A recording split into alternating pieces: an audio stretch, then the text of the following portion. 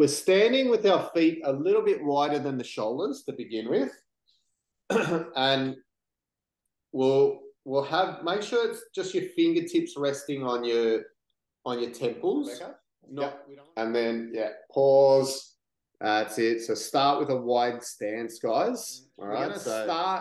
So you want to sit up in a nice, tall, upright spinal position. And we lift the dumbbells up to shoulder height. And then one dumbbell is going to go up and down as the other one's being held. Okay. So we do.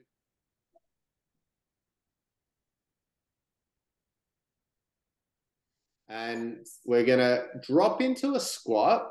And we're going to do a bit of a circle. Okay, so we're going to do 3 reps. Then we drop down. We do another 3 reps. So we're going to have one hand is going to just touch the wall at the top of the row only. As we lower the weight, we take that hand off the wall. Okay, cool. Bigger. What sizes have you got? I think I've got a 6 and an 8.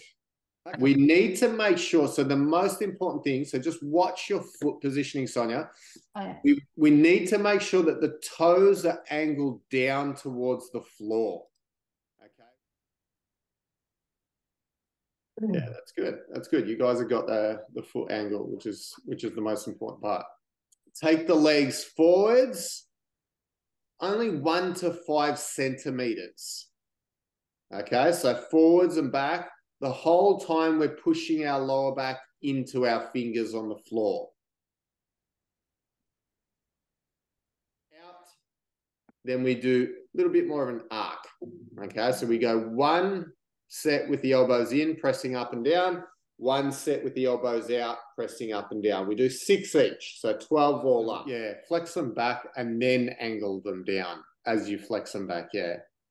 Yeah, it's only, like, it doesn't have to be too angled down, but as long as, like, the heel is higher than your little toe.